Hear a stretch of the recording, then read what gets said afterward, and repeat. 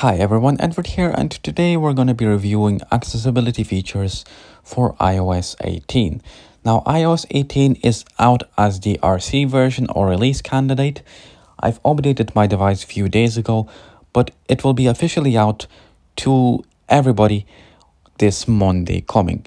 So everybody else have not too long to wait for the official release. However, if you do want to update to the RC, you just log into beta.apple.com with your Apple ID, sign in, and choose the software you want to test out. But I've updated myself a few days ago because I was really desperate to test out the new features.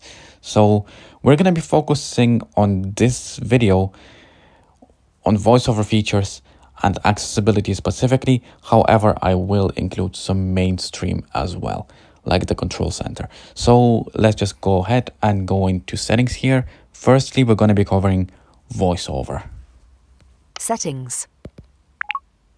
Set general. Accessibility button. Accessibility heading. Now, and the first new thing to notice, your phone actually explains what accessibility features are. So when you go in there, it says accessibility features help you customize your iPhone that works best for vision, hearing, mobility, etc. So I'm just gonna let her tell you. Personalize iPhone in ways that work best for you with accessibility features for vision, mobility, hearing, speech and cognition. Learn more. Link. Use the rotor to access. If you want to learn more, you can double tap on it and it will actually give you the whole history how this feature actually works, but we're not going to do that in this video. Vision heading. So let's go into our all friendly voiceover feature. VoiceOver on.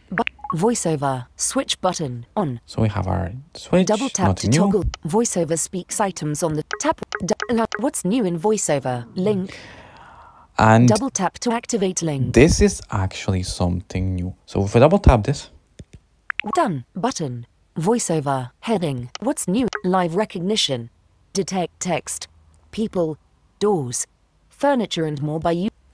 Now this is actually what had very surprised me. I thought this wouldn't be available on my iPhone because the door detection, I know, is only available for the Pro versions, and I only have the regular 15. I don't have the Pro, but I don't have the door detection, but I do have text recognition and point to speak, which is actually really surprising. I thought I wouldn't get that. VoiceOver voice rotor. The VoiceOver language rotor has become the voice rotor. Select it. So if you guys remember, we used to have like VoiceOver language, but it's actually now changed to VoiceOver voice. So instead of adding a language, you can actually add a voice, which is actually quite cool. Audio ducking. In VoiceOver greater than audio settings, choose whether ducking is off, only active when speaking or always active. So you can control audio ducking. Say if you're listening to media, you can choose it for always duck, active, or non-active. I mean, it was kind of available. We always had the audio ducking, but it's actually updated. Voice customization. EQ settings can be adjusted per voice. Siri voices have selectable speaking styles. Now wait, this was actually something we had on Android. If you were using TalkBack before, you were actually able to customize every voice separately. But this is how it came to iOS. VoiceOver tutorial.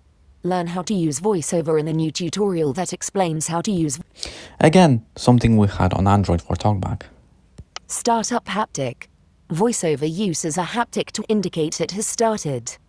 It can be turned off in VoiceOver greater than audio greater than sounds and haptics settings. Again, something we had on Android. Delay before selection. Control the amount of time before VoiceOver will select. Delay before selection. So I will explain this. So basically, if you accidentally touch the screen, VoiceOver will by default respond to your touch. But you can, however, delay this. So if you didn't mean to touch the screen, VoiceOver will not respond to your slight touch. So you can actually make the screen as sensitive as you wish now, which is actually great. New language support. VoiceOver now supports Lithuanian and Kazakh. That is something what really had surprised me. I didn't think that VoiceOver actually does support now my native language, and I actually did already tried that, and it actually does sound awesome.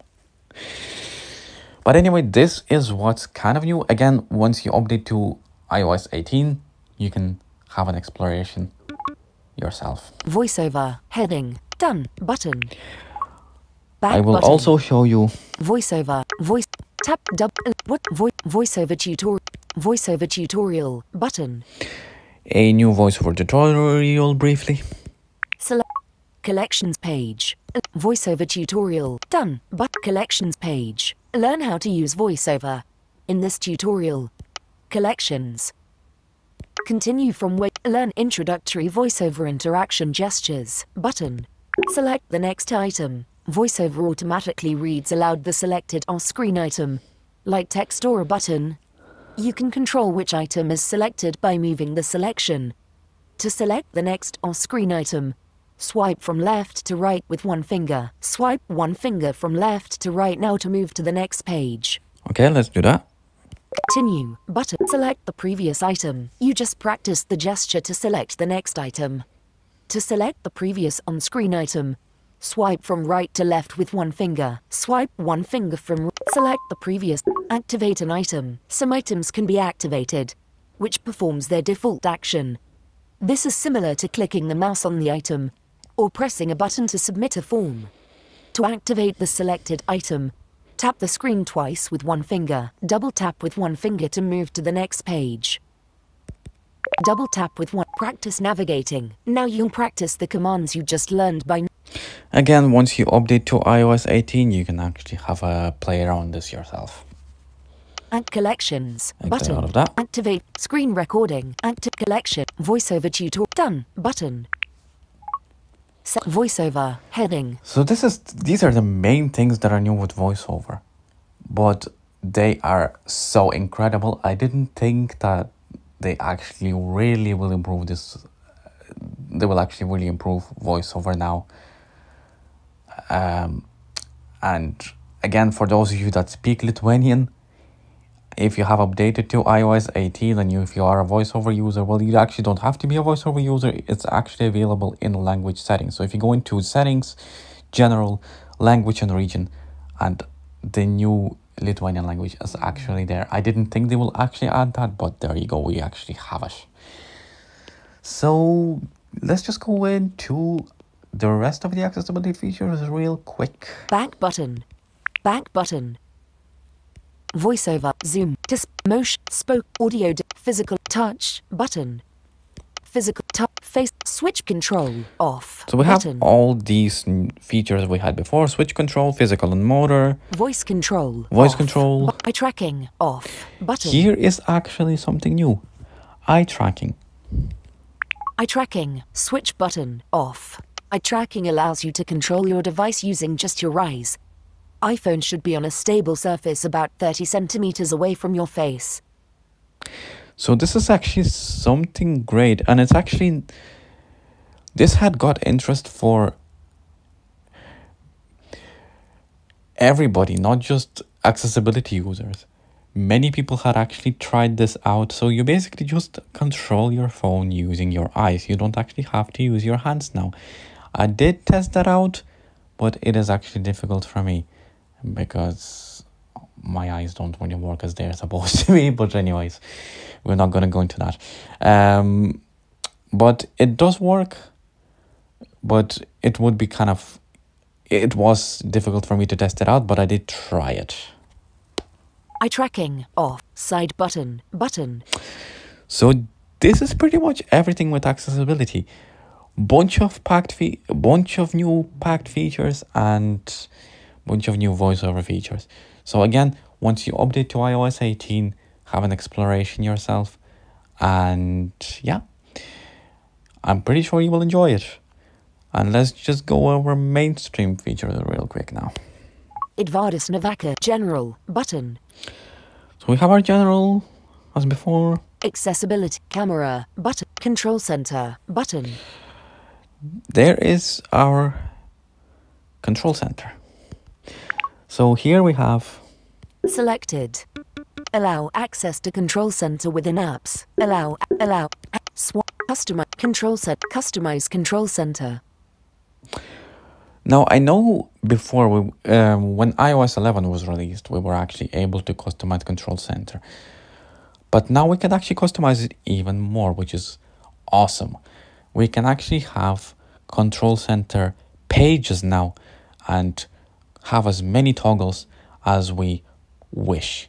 Because before, we were limited per one page, but now we actually have multiple pages to switch between. I actually haven't played with this, but it sounds amazing. Control center. Display and bright. Home screen and app. Search. Siri. Wallpaper. Button. Notification. Sounds and haptics. Focus. Screen. Face ID. Emergency. Privacy and security. App Store. Button. Now, here is actually something new I wanted to show. So, if you wanted to get to your phone settings, you scroll down, and then until when you hear voiceover saying phone, you then double tap on it. However, that's not the case anymore. So if you want to get to your phone settings, you scroll down. Games, iCloud, wallet, apps, button. Until you get to this button that says apps. So here you double tap. Selected. Blind Drive, button. And there are all of your standard apps you have on your phone. So your games, whatever when you have. So if you want to access your phone settings, you scroll down. Google Home, button. Page, phone, button. And double tap on your phone settings. So this is how you access your phone settings now, a new brand way. So this is pretty much iOS 18. I hope you've enjoyed, and leave a comment down below. Leave a comment down below as well if you really do feel like updating the DRC. I would actually highly recommend. It's pretty stable. I haven't had any bugs since I've updated. I've updated it last Tuesday, if I'm not mistaken, or was it Monday? I actually can't remember now, but the RC version is pretty stable. I actually still have the beta updates turned on in case RC2 gets released, which I actually highly doubt by now because we are getting close to Monday. But again, if you want to update to DRC, it is still a beta update. So you go to beta.opal.com and choose your software you want to test out, enroll your device, and update the software. So this is pretty much it for this video, guys. Hope you enjoy, and I'll see you next time. Control selected. Screen recording.